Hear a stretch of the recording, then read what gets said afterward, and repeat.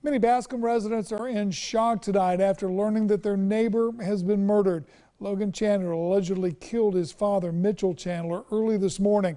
News 13's Chloe Sparks gives us a glimpse into how this tragedy is affecting the community.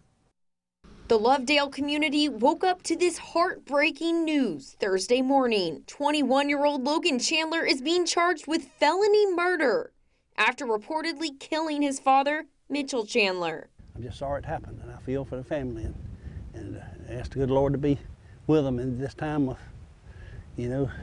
trials and tribulations. We all go through them, but nothing like this. Donald Chumley says the victim was his Sunday school leader. It's going to be a heavy blow for the whole community. He found out about the death of his friend through someone in their church group. And he told me, he said, "Did you hear what happened?" I said, "Nope." He said that Logan Chandler shot and killed Mitch, his daddy, this morning early, and it just blew me away. I couldn't believe it.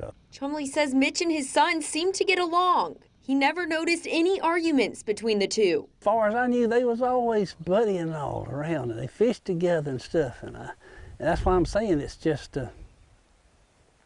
kind of appalling to me that happened, because I had no idea.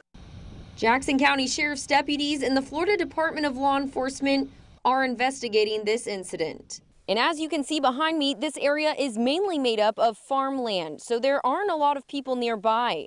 The Jackson County Sheriff's deputies ask you to call them if you know any more information about this case. In Bascom, Chloe Sparks, News 13, Panhandle Strong.